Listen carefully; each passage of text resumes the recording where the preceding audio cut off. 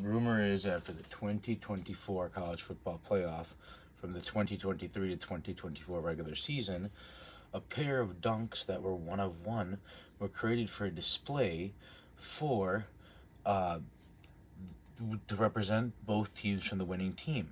They took an hour to create after the game had ended to see which teams were in, obviously, and come up with a designer from someone at Nike. Here are they. As you can see, the purple is for the University of Washington, and the yellow with the blue hues are for the University of Michigan. Isn't that beautiful?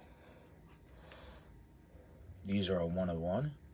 It's got UW, UMUW, NC 23-24, which means National Championship 23-24. I think these are lovely. I like these a whole lot.